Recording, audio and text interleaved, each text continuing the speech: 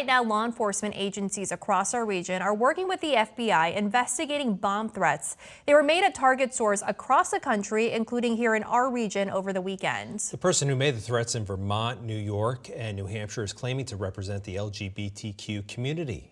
NBC5's Lauren Granada joins us live outside the Target store in South Burlington tonight. Lauren, one local organization says this claim could potentially do more harm to them. Brian and Alice, that's right. Target removed some of its Pride Month merchandise last month. Police say that's what motivated these latest threats here at Target. And now the Pride Center of Vermont is reaching out and speaking out, saying that one person does not represent the whole community.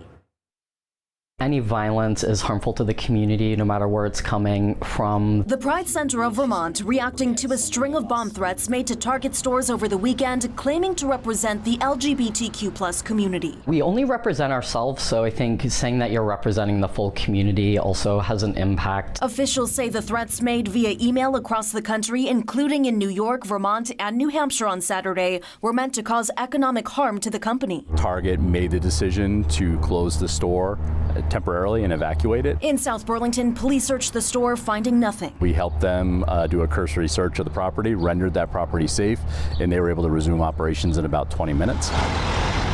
In May, Target pulled some Pride Month merchandise from its shelves after the company says its employees were being threatened because of it. Our community is being rainbow washed all the time, with corporations trying to make money on our community because it's Pride Month. The Pride Center says that's even more reason why violence should never be the answer. It just keeps hurting us more and more, and we're already in so much pain.